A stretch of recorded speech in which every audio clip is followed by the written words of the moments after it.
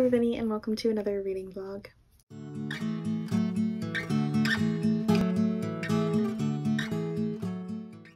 It's the 3rd of May, and today I am starting my first weekly reading vlog. I'm starting it on a Tuesday, don't judge me, but it has been a bit of a rough start to the month. I've just not been doing any reading or anything like that, so I've just been chilling, recovering from last month. I am just editing last month's vlog and trying to get it up. But I wanted to let you guys know what I am going to be starting to read tonight. This month I am participating in quite a few read-a-thons again. In terms of monthly read-a-thons, May is the month of May the 4th Read With You, Star Wars themed read-a-thon, which tonight, by the time Tyler gets home and we eat and everything like that, it's going to be May the 4th, so we're going to be watching Star Wars tonight. And then I also have Desert-a-thon. I am on Team Lion, which is Sasha's team. Also, for May the 4th we read with you, I am going to be obviously going for the dark side because according to Tyler, the good guys are wads. So I am going for the dark side. And then May is Asian American and Pacific Islander Heritage Month, and so Cindy over at With Cindy is hosting once again Asian Read-a-thon, which is one of my all-time favorite read-a-thons. I participate in it every year, so I'm of course participating in it again this year. I think that's it. And then there's going to be a 48-hour book-oplathon happening in a couple weeks, and then technically from yesterday until the 15th is also the final book support group mini round. So there's a lot of stuff happening, but regardless, I have a normal TBR. I'm going to link it up above. It should be up by the time this vlog comes out, but God knows, I haven't had time to film it yet. So we shall see how that goes, but regardless, tonight I'm going to start off pretty tame, and I'm going to start with a graphic novel. The graphic novel I picked for this month is Paper Girls by Brian K. Vaughan and Cliff Chang. I'm very excited about this. I've heard really good things about this graphic novel. It is kind of like a sci-fi time travel dealy novel, I believe, following 4 12-year-old girls. It says early hours after Halloween in 1988, 4 12-year-old newspaper delivery girls uncover the most important story of all time. Suburban drama and supernatural mysteries collide in the smash hit series about nostalgia, first jobs, and last days of childhood. I'm super excited. I love the Saga series by Brian K. Vaughan, and I love Lumberjanes, which is also another graphic novel series about young girls, so I'm hoping this is going to be the best of both worlds. This book, while it is written by Brian K. Vaughan, it is illustrated by an Asian American illustrator in Cliff Chang. And also, this is going to be my pick for Bounty Hunters, which is one of the extra prompts for May the 4th Read With You, because I'm reading it for reading a book that has people on the cover. And then I don't think I'm reading it for Desert-a-thon, but let me just double check. I restarted my Animal Crossing island, by the way, while I'm waiting for this to load. Which was drastic, but it needed to be done. I have so many amiibo cards that I can still get all my favorite villagers, so that's fine. But that's been taking up a lot of my time the last couple days. Oh, my bad. So I'm reading this for Desert-a-thon for read a book with people on the cover, and Bounty Hunter's prompt is to read a book at the top of your TBR, which this has definitely been at the top of my graphic novel TBR, so that's exciting. It's also a point for read the final book support group because it is reading the next issue in a graphic novel. I'm starting the first issue, which is technically the next one for me because I haven't started it yet. So yeah, it's filling a lot of prompts. I can get one book done tonight and get myself off to a good start for this month, which is my goal. So that's my quick update for you guys to start off this vlog. I am so excited to participate in all these read-a-thons and get a bunch of really great books read, and I am so excited to take you along with me. It's Thursday. One hostile.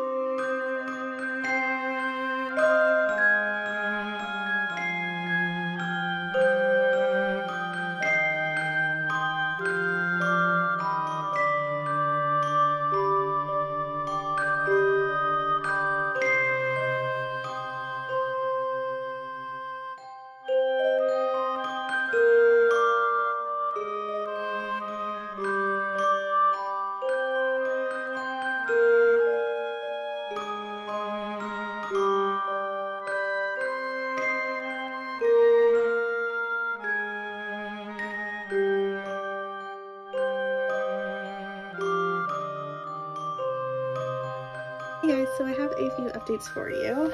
I'm just gonna give you guys a rundown while I'm doing my makeup. I'm about to try and film a couple videos, which should be fun. Mainly I need to film my May TBR because, you know, it's May and I still haven't done that yet. But in terms of updates on reading, I have finished my first book of the month, which is very exciting. Last night I ended up finishing Paper Girls by Brian K. Vaughan, and I really enjoyed it. It was a really interesting story. I should have known from the fact that it was made, published by Image and made by Brian K. Vaughan that it was going to be sci-fi, but I, for some reason, didn't anticipate it to be sci-fi, like, while I was actually reading it. I loved the 80s vibes. I love the fact that despite they made one character, like, pretty homophobic, they have another character calling her out for it every single time it happens. So that's like the bare minimum if you're gonna make a character homophobic, which why bother in this day and age. To have somebody call it out, which is important, especially because it's set in the 80s and they're young girls. Like, I'm really happy to see that. The story itself was super interesting. I found myself asking, like, what the fuck a lot while I was reading it, which I've heard in other reviews is pretty common while reading Paper Girls. But I really enjoyed it. I'm definitely going to end up continuing with the series. I believe, I don't know how many volumes there are right now, but it's definitely one that I'm going to pick up the future volumes as I go. Yeah, I really enjoyed it. I liked all the characters. I liked the setting. I liked the time travel element to it. I still, like, don't know exactly what's going on, but I'm liking the characters and I'm liking the sci-fi element, which is rare for me. I think it's just a graphic novel thing for me because I really love Saga, which is also sci-fi. So maybe it's just Image graphic novels written by Brian K. Vaughan or the specific type of sci-fi that I need. Either way, I really enjoyed it and I had a really good time. So Paper Girls counted as my May the 4th read with you pick for Bounty Hunters, which is to read a book at the top of your TBR. It's my first Desert-a-thon book, which is to read a book with people on the cover. And it was my graphic novel pick for the month. It also counts for final book support group as reading the next issue in a graphic novel. It's technically the first issue, but it's the first issue I'm reading, so therefore it's my next issue. Tongue twisting it. Regardless, that's my first book done, and I am very excited about it. Other news, I got book mail, so let's read this. I know exactly what it is, and I'm very excited about it, because it's my next read. So the first book that I picked up is The Murder of Mr. Wickham by Claudia Gray. So this is a kind of Jane Austen meets Agatha Christie kind of murder mystery novel, and it basically is set in a world where all of Jane Austen's characters live in the same world and are like friends.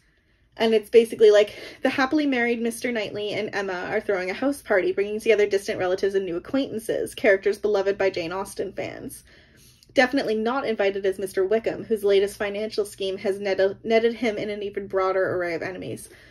That's like the premise. Basically, they come to this dinner party, Mr. Wickham dies. So if any of you guys are a Jane Austen fan, you know that Mr. Wickham is the antagonist in Pride and Prejudice.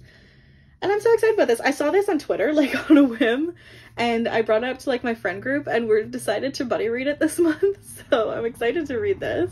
And then probably my most anticipated read of the year, I got Book Lovers by Emily Henry. This is Emily Henry's third adult contemporary romance novel, and it follows our two characters, Nora and Charlie. It's basically a romance, enemies to lovers or rivals to lovers kind of romance between Nora, who is a literary agent, and Charlie, who is a bookish, brooding editor. And it's like the opposite of a meet cute situation happening. And I'm so excited. Beach Read and People We Meet on Vacation are two of my favorite reads of all time, so I know I'm going to vibe with Emily Henry's writing, and this is probably going to be my next read, which I'm very excited about.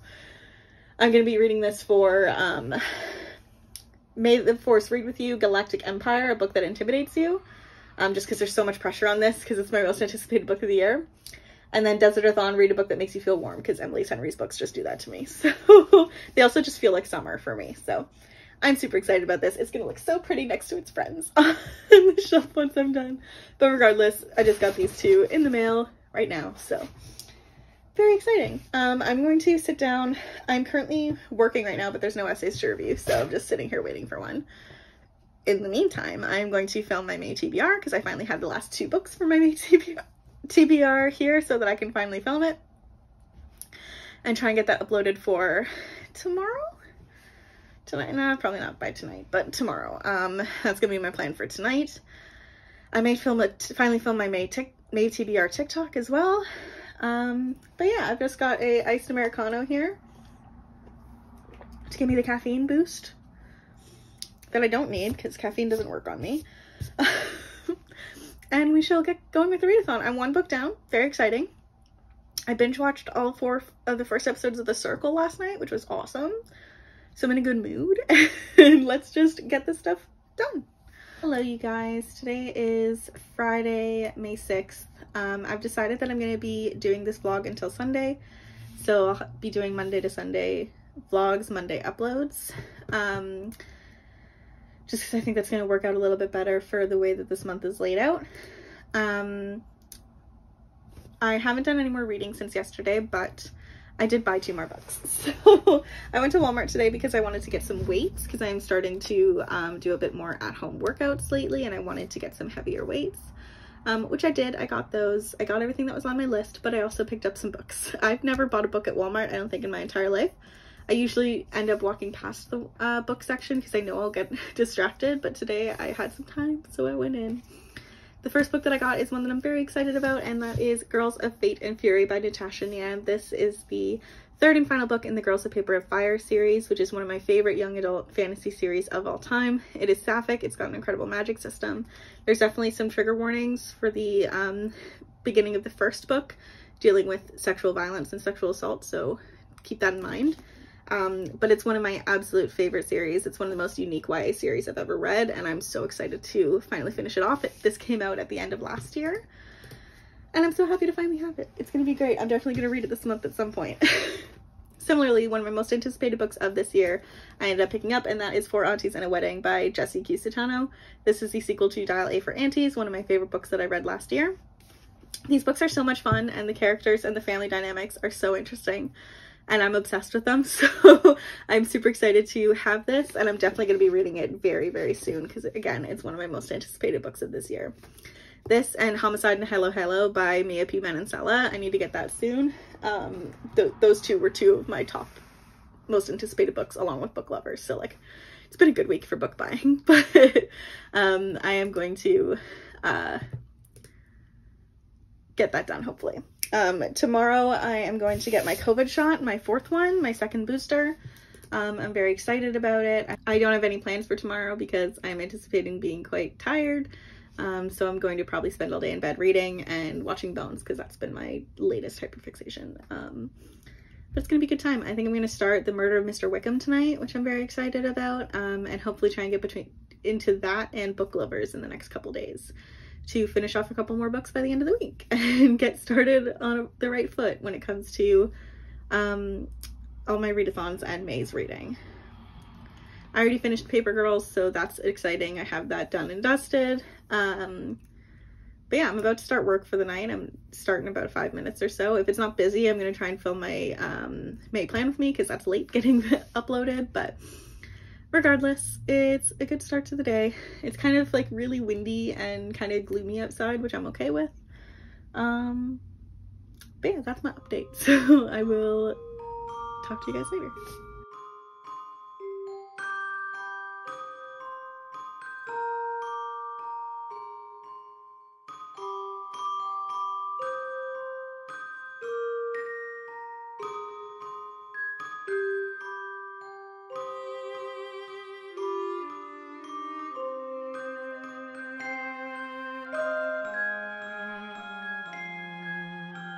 Hello everybody, it is Friday, May 13th, Friday the 13th. I haven't updated you guys in a few days, but I do have some book mail that I wanted to share with you. Let's open it together. I know exactly what it is, and I'm very excited about it. And it is I Kissed Shara Wheeler by Casey McQuestion. I am super excited about this. This is Casey's first young adult novel. I'm very excited. I don't normally read young adult, but I love Casey and Christian's writing, so I'm very excited about this. It is a sapphic young adult novel following our main character, Chloe Green. It says she is so close to winning. She spent the 4 years since her mom's moved to her from California to Alabama for high school, dodging gossipy classmates and the puritanical administration. The goal that's keeps her going, winning valedictorian. Her only rival, prom queen Shara Wheeler, the principal's perfect progeny. But a month before graduation, Shara kisses Chloe and vanishes. So it says at the end, like, thrown into an unlikely alliance, chasing a ghost through parties, break-ins, puzzles, and secrets revealed on monogrammed stationery, Chloe starts to suspect there might be more to this small town than she thought. And maybe, probably not, but maybe more to Shara too. Fierce, funny, and frank, Casey McCuistion's I Kissed Shara Wheeler is about breaking the rules, getting messy, and finding love in unexpected places. I'm super excited about this.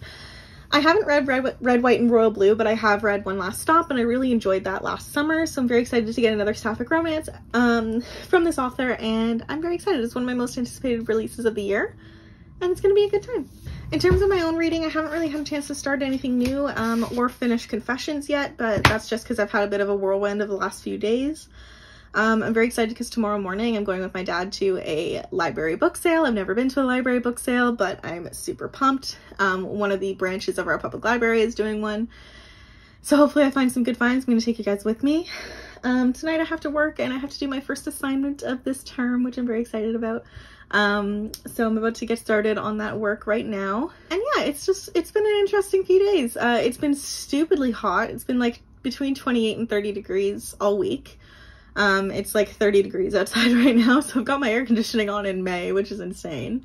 But I've had a pretty good time. I've caught up on The Circle. I've been watching a stupid amount of Bones and just enjoying my time. So I'm excited to get started on school, excited to get more reading done, hopefully later tonight. I'm going to try and get my assignment and readings and stuff like that for tonight done before work ends. That way, once I'm done with work, I can sit in my chair and finish this book before I have to go get Tyler. That is my goal for tonight. Hello everybody, this is the second time for me filming this clip because I filmed the entire thing and then realized it didn't actually hit record, so you know, that's fun. But I have a bit of a haul for you and a reading update. I'll start with the reading update. I ended up finishing reading Confessions last night by Kanae Minato. This is a psychological thriller following our main character Yuko and a bunch of other different perspectives, going through an incident at the middle school that she teaches at in which her daughter was murdered by some of the students. It deals with revenge and vengeance, and it is very disturbing. You get 5 different points of view as you're reading through this book, but it was such a interesting read. I flew through the rest of the book. I read the first 40 pages in the first go, and then I finished it last night. From then on, I basically read the entire book in one sitting. It was very fast-paced, very interesting. Each section, you don't really get the introduction to the character you're talking about until partway through context clues that you find out who's speaking. And then you realize what perspective of the event is taking place. And seeing the ways that these perspectives are different and ideas are challenged was very interesting. I ended up giving this a 4 to 5 stars. I really enjoyed it, and I think it was quite disturbing, so definitely check out trigger warnings. Storygraph has all of them listed, but I really did enjoy this, and this counted for Asian Read-a-thon as featuring a main character that was a woman and older, the prompt was either to feature a female main character or an older main character. This was both. This was a Japanese novel translated into English, and I really, really enjoyed it. Again, 4 to 5 stars. It was a good time. Now for the book haul, I got some book mail. The first book that I grabbed was Ace, What Asexuality Reveals About Desire, Society, and the Meaning of Sex by Angela Chen. This is a novel that says, through reportage, cultural criticism, and memoir, Ace investigates the A of LGBTQIA, offering valuable frameworks for understanding human connection and inviting everyone to rethink pleasure and intimacy. I saw this recommended by Hannah over at A Clockwork Reader, and I'm super interested to read this very soon. I definitely want to read this next month during Pride Month because I don't really know anything about asexuality or the ace spectrum, so I'm really excited to learn some more. And I think June, this will be the perfect nonfiction pick for the month because I like to read nonfiction every month. And I'm actually very, very excited to get to this. It's quite short. But I think it's going to be super informative and I'm going to learn a lot, which is the point of nonfiction, so I'm very excited. And then next up, I picked up Homicide and Hello Hello by Mia P. Manansala. This is the sequel to Arsenic and Adobo, which I read last summer and absolutely adored and devoured. I can't wait to get to this sequel. Arsenic and Adobo, because I can't really tell you the plot of this one without spoiling it. Arsenic and Adobo follows our main character Lila as she is coming home to her hometown after a failed relationship and ends up helping out with her auntie's restaurant where she serves traditional Filipino cuisine. And one day a food critic comes in who also happens to be her very angry ex-boyfriend and ends up actually dying because he's poisoned by the food. And it starts off this like incredibly weird and interesting mystery that Lila decides to take it upon herself to solve.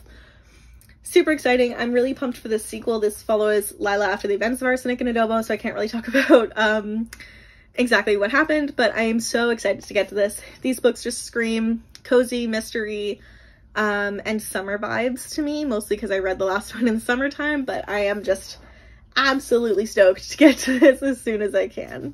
Between this and reading Diary for Aunties and Arsenic and Adobo last year around the same time, back in July, has made me so excited to read Homicide and Halo Halo and For Aunties at a Wedding, so it's gonna be a really great time. Okay, and next, I actually ended up just getting back from a used book sale and a used bookstore that I went to with my dad. But yeah, that's my little haul. I'm gonna go and put these away.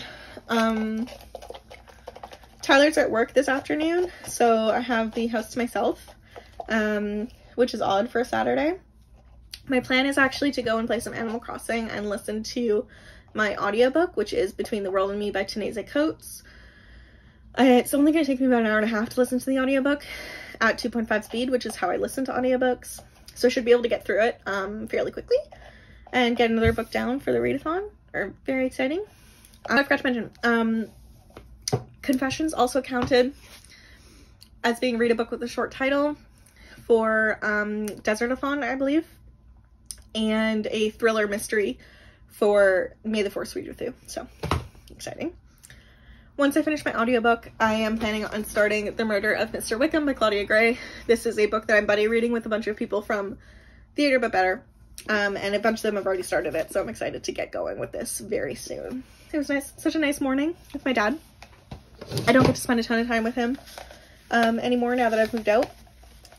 So it was nice to have a bit of a good morning. He kind of had a bust of the book sale. He only got a couple books, but it was entertaining and fun nonetheless. I got an ice cap today because it's like the quintessential summer drink, and I'm happy.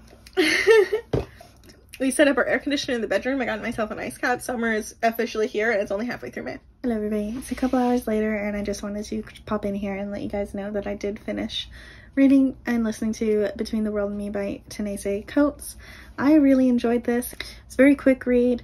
It was very easy to follow and it was very thought-provoking. I really enjoyed listening to the point of view about racism from specifically a Black man speaking to his young son and letting him know and trying to speak to him about what it means to be a Black man in America and to find his place in the world, while simultaneously being a bit of a memoir and a bit of a history lesson. He spoke a lot about Malcolm X and the impact that Malcolm X had on him as a young adult at Howard University, and seeing his lessons be brought to life in his own experience, and that was really interesting and made me want to go look up more about Malcolm X. But overall, I really enjoyed it. I gave it a 4 to 5 stars, and that is my buzzword pick for the month. Done. Very exciting. It's about 5:15. I have about an hour and a half before I have to go pick up Tyler from work. I just finished printing off a bunch of book covers to update my book journal because I'm way behind on that. And I've been inputting all my new purchases into my Notion tracker for my hauled books. So I've been doing a lot of admin at my desk right now. I'm about to cut all these out, paste in the ones that I need, and then I'm going to sit down, clean up my office, and then go sit down and start Murder of Mr. Wickham before I have to pick up Tyler.